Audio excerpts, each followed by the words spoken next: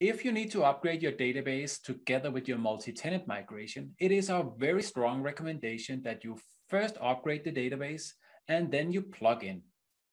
The reason for that is very simple. With a database upgrade, you have very good fallback capabilities. If something goes south in your upgrade, you can simply just flashback the database. Whereas the conversion to PDB is irreversible. The second you plug in your database, changes are made to the data file headers, which can't be undone. So there's really no way back, which is why we recommend upgrade first and then you convert.